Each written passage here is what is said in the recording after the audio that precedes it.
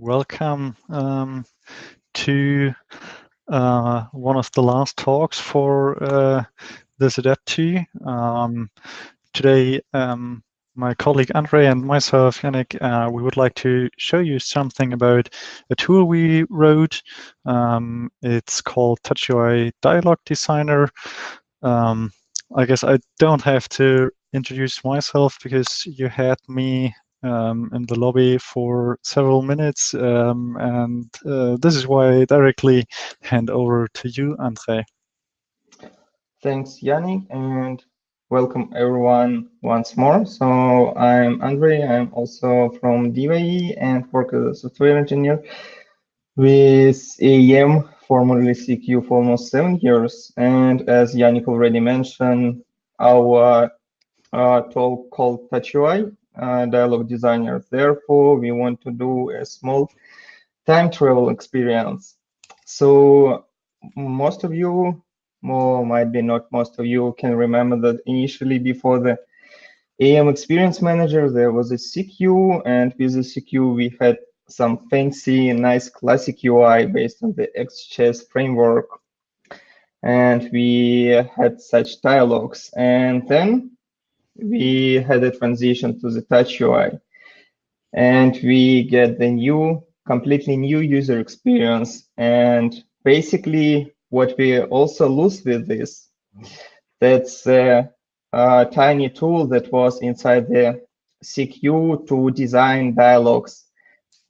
So basically, that's, I would say, not a widely used or adopted tool, but it was kind of nice, tiny feature to somehow prototype your dialogues and so on.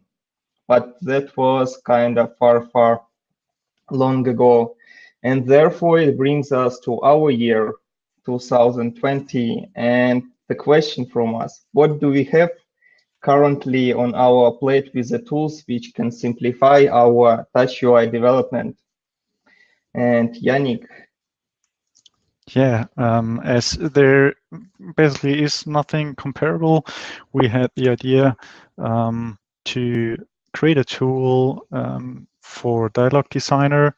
And one of the main goal was that we're creating a tool with an what you see is what you get experience. So that means that you have an intuitive user interface with drag and drop functionality to create your AEM dialogs. And basically, one of the reasons why it was so important for us to have the what you see is what you get experience, that it's easy to use for the business side of a project, so that it's not done by a developer. And that being said, we also wanted to integrate an XML and JSON generation, so that we as developers can easily integrate the designed dialogues into AEM. And for sure, a reason or one of the goal also was that the dialogues which got created are easily to maintain. That being said, means that you can load and edit your dialogues and maybe export it for different AEM versions as well.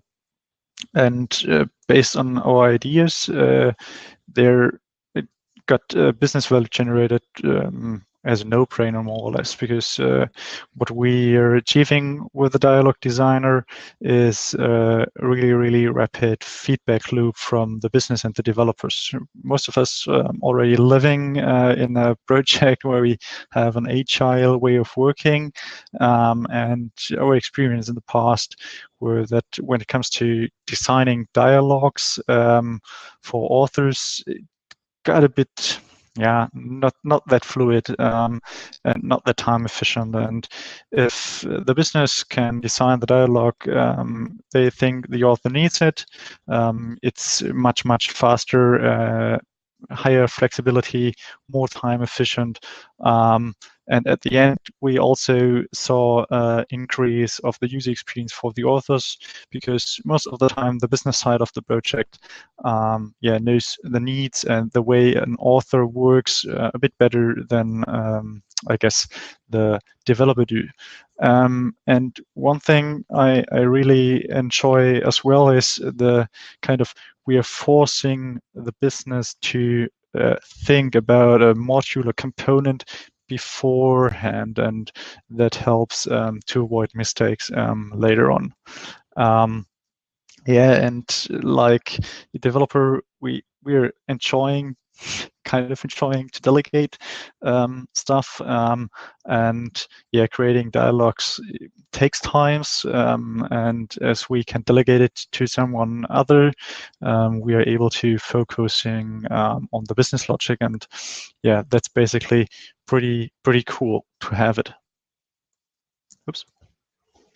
Okay, thanks, Jannik. So basically, astrologists proclaim the year of the components generators. And basically this year and the previous year, quite a lot of companies released their open source solutions, how to generate the templating and bootstrap the components, like create the HTML folder structure, file structure, maybe Sling models, and so on. But basically, none of these tools somehow cover the look and feel of the dialogs. Please, the next slide.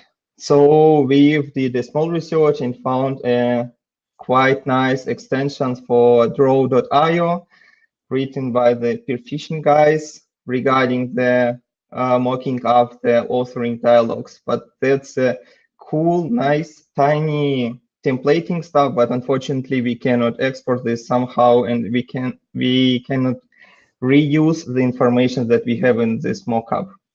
So please, next slide, and which leads us to already covered at this conference, AEM Components Generator.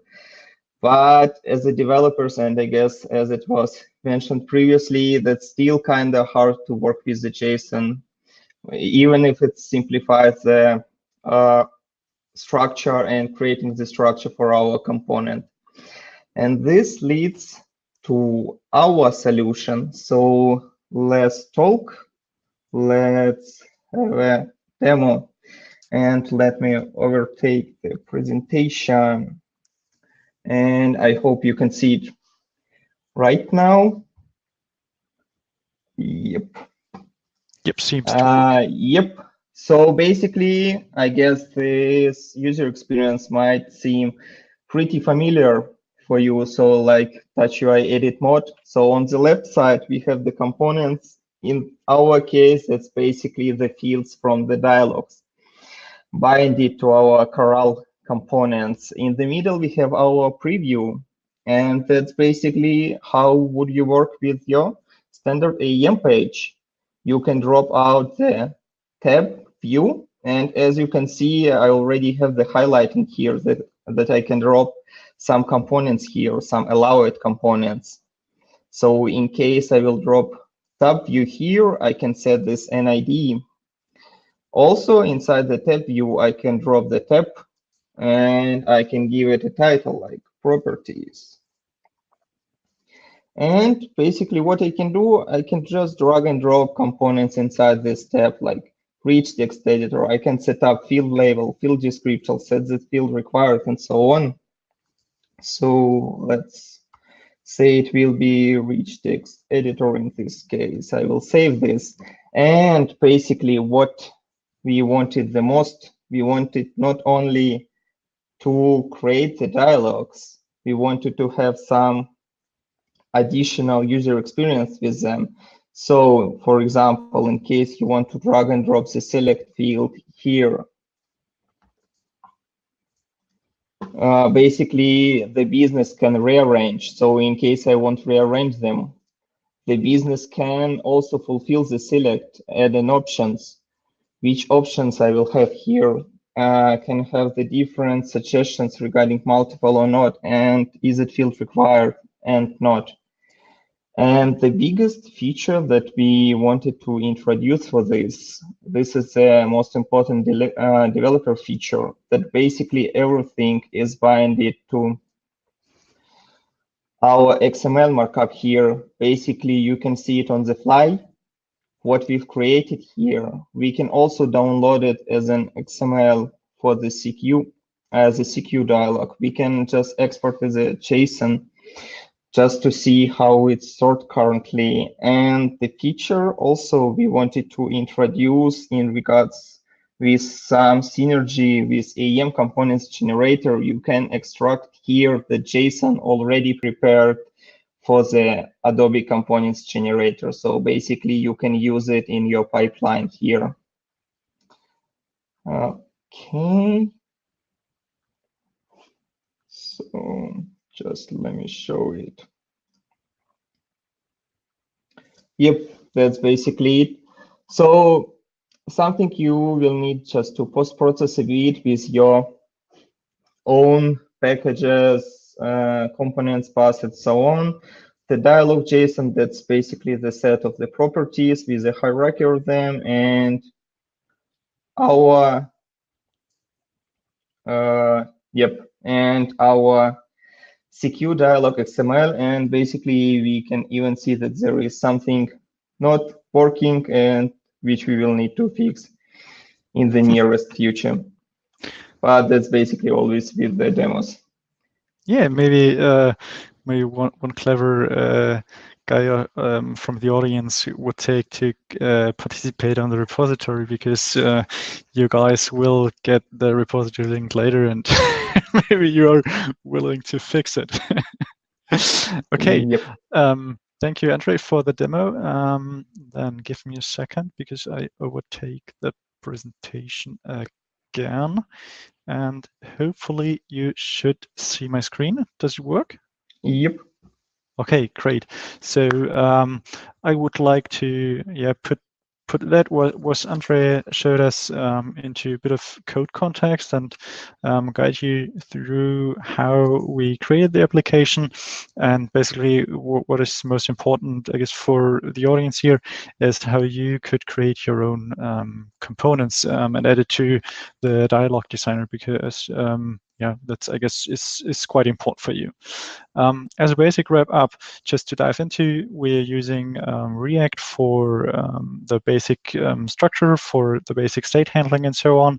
And I guess if you touched open source React application in the past 2 years, the structure and the way it's working should be pretty common to use. So nothing special here. You saw already in the demo, we had the side panel on the most left right corner part of your browser.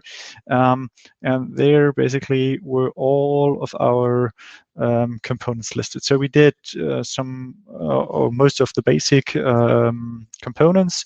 We've already edited them. So like, you saw the text area, we added the tab view. We have also the multi-field set already added. But if you want to create your own, we prepared a Hello World example. So basically, I guess that's most common for all of us. One thing to mention, we've currently created for the demo the folder called custom inside of components, created the file, and for now you actually have to import your custom components manually to the index.js file. To make this automatically is on our backlog, so this feature will come soon. But for now, if you dive into the repository maybe after the talk, just take in mind that you have to add your file here. But let's jump back to the Hello World example. All components are structured basically the same. You see I just created kind of 4 groups, and at the most top section you have really basic configuration stuff, like the name of the component, the tag which is used for showing in the side panel as well. You can create your own category and tag color as well. We are using, in this case, just some predefined tags and color codings. So basically, I guess I need to go there. It's this part I'm talking about. So we just added the category and the red color here. Now maybe we're coming to the configuration of the component properties. So in the fields area, you basically configure the properties you can edit for the component. In our example, I can show the hello world example. If I drop it in, you see we have an ID field, we have a string for hello text and hello and world text, sorry. And basically that are the component properties, and you configure those properties here. In that case, we are just using also predefined configurations. You can dive into those fields by your own later, but they're structured basically the same, like these fields. Oh, sorry. And underneath that, we do have the preview output definition. In here, you can see we have a string replacer for the values you put into the component properties. So you see, this is a pretty basic example, but we do have the diffs here, and we just print out the properties we put into. So if I actually save that, this is the result of our preview area. And what Andrei already showed, we do have the XML output down here, which results in the XML output. And we saw it already. Maybe I have to come on, make this a bit larger. Yep, thanks. And dip. You get that example with the values inside here, like expected. So this is pretty easy to extend and to create your own components and be creative. You can take a look in the tab and the tabs view if you want to see a bit more about the track areas we've integrated. So you can make your own track areas and the items and components which are trackable into those also on your own. And that being said, I guess should be enough for at least a first preview and a first dive in, I would say. And then I hand over to you back, Andrei. Thanks, Jannik, and thanks for the deep dive into the code. But yes, basically we covered with Jannik the fancy part. But I would like to say that our solution doesn't have any limitation, but as always, and as any, it has some. So we kept in mind that this solution should produce you the high-end, the dialogs. That's basically the mockupping tool for business and for developers as well. And therefore, unfortunately, we do not have the custom JavaScript support for the fields. So basically, that means in case you want to have one complex component to show height based on the different states of the different selects, unfortunately, that's currently not supported. And I would say that's basically won't be supported in this case. The next interesting part, that's basically, I guess, most of you use the include field, which includes basically the partial of the dialog. This currently not supported, but it's in our roadmap, and we like to deliver it as soon as possible. So because it's kind of convenient to reuse everything. Complex nesting is not fully supported. That's also the tricky to be said. So we do not guarantee when you will put several multi-fields, one in each other, that it will work at AEM at the end. But still, in our tool, you can do this. So that's basically limited by your imagination in this case. Special parameters for Granite UI, like Granite data, Granite render condition, and so on. So that's currently partially supported, and we are in a kind of hurry to implement everything you might want. And we just kind of encourage everyone to help us with this as well. that's about our limitations. And Yeah. yep, the roadmap. Yeah, for sure. We do have issues already set up in the Git repo. So there's some stuff on our roadmap. What I maybe missed is that we do have actually, if I switch over, we do have the a download button for the ACG. It's the AEM component generator JSON. So we already try to get with that project in touch, and partially we support the basic components. But I guess that's a wish from us to have deep integration there as well. Second, I already showed in the demo that you have, if you would like to add a custom component, you have to create your file, then add it to the index.js, that it's got loaded. We would like to have an autoloader for that, so you just have to throw in your component file and don't worry too much about initializing and autoloading or loading the component. And what is actually missing as well is we do have kind of persistence, but only with the local store. We would like to have that a bit more clever, that you can export and at least import already created dialogs, or that you can create subsections of a created dialog so that you can reuse those subsections for future dialog creations. And basically, that what you saw is, I guess just what we imagined and what we thought is good to have, and we highly would love to see you as the community to participate in with ideas, with comments on the repository. So basically, you can find and contribute to the repository. We would love to see you committing stuff to the repository. You find it on github.com/diva-e/dialog designer.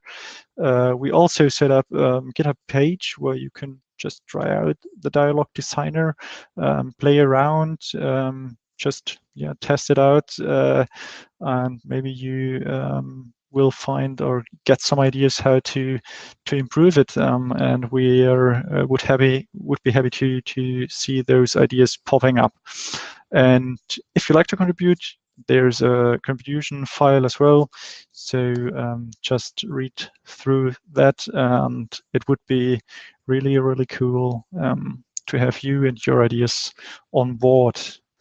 And I guess, that being said, we are coming to the Q&A time. Oops. Now I just need to find my button. So, are there questions?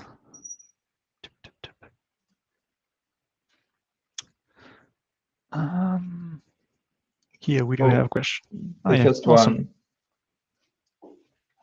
So the question, is it possible, or will it be possible to click copy raw text button instead of having to download files? Basically, you can just select everything that we have on the right in this developer mode and just copy this. And I guess in this case, the additional button isn't not an overriding, some fancy stuff, but basically you can copy paste it really easy already. Yeah. Cool. Thank you. Then we pick the second one. Yep. Does it work? I'm not sure. Okay. Do you think about now it's working. Do you think about extending current types AEM has to compose dialogue? I think about extending rich text editor to be able to change some word size or color in the middle of the text. would you go on that as well, Andrei? Yep. So basically, as Jannik already mentioned, you can create your own fields and add it to the dialog designer. So basically, we are not restricted by using only the Corel fields. In this case, you can freely create your own others. And also, we are kind of thinking regarding how we can simplify the rich text editor, especially the plugin section, because currently sometimes it's really hard to set up and enable all plugins properly. And yeah, several times you need to change your XML and so on. So I would say the answer will be yes. In this case, the short one. Yeah. And I guess the last one is here. Live answer. So, what was your motivation to not build or add the dialog designer inside AEM as a package to offer similar features to the legacy one?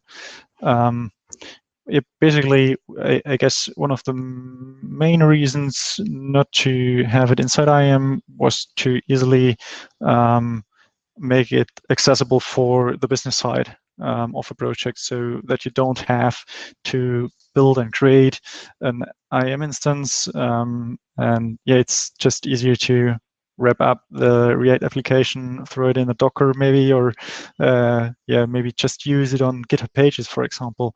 So basically, that were the main motivation for us not to add it to AEM with a picture, so on.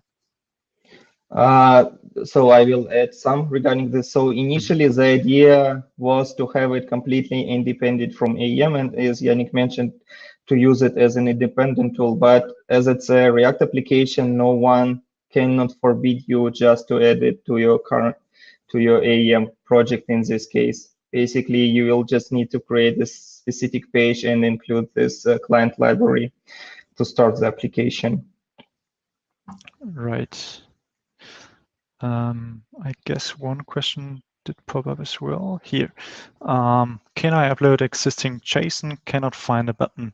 Yeah, you're right.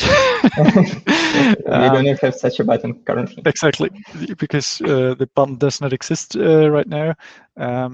That was meant with the part on the roadmap, as I talked about persisting dialogs and also re-uploading yeah, dialogues you created in the past. So that's on our roadmap, and yeah, on top of the backlog, because I guess that is one of the most missing features right now, to yeah, create subsets of your dialogs, to easily reuse it, and also to re-upload yeah, dialogues from the past, and yeah, edit it easily. But you're right, you can't find the button right now.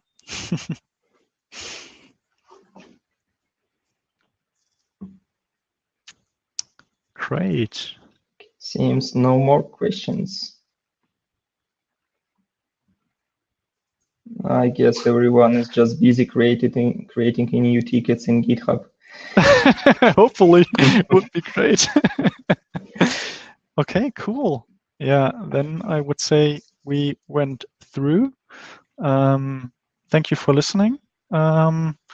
Was great experience here speaking on adaptTo, not only as one of the moderators. Really enjoyed it. Yeah. There is a new question regarding in the chat how we can add a multi-image. In this case, not sure what are you really referencing for, but there is a file upload field which you can place inside the dialog as a regular file upload Corel component inside your dialog. And maybe one thing I want to mention as well is a huge shout out goes to our colleagues Andreas and Thomas, who did the most of the workload for this cool application. So huge shout out to you guys, definitely. Yeah, shout out. Yep. Awesome. So thank you, and yeah, enjoy the lightning talks in 15 minutes. Bye. Bye bye.